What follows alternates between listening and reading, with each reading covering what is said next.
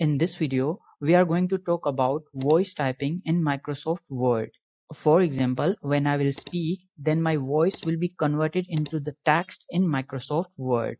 So for voice typing, we have to go here in Home tab, and in Home tab, you can see here an option with name Dictate. Just click here. After clicking on Dictate, you will see here a little dialog box. Let's first see some settings. In settings, you can set the spoken language. The default spoken language is English. You can set the language that you want. Here is the list of different languages. And from here, you have to select the microphone that you are using currently in your PC. I'm using this headset microphone, so I will click here.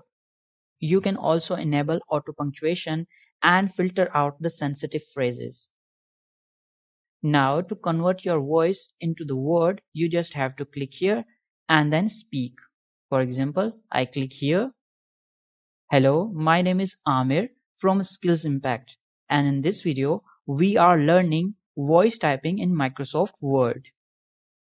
So here you can see that my voice has converted into the words. You have to click here to turn off the voice typing.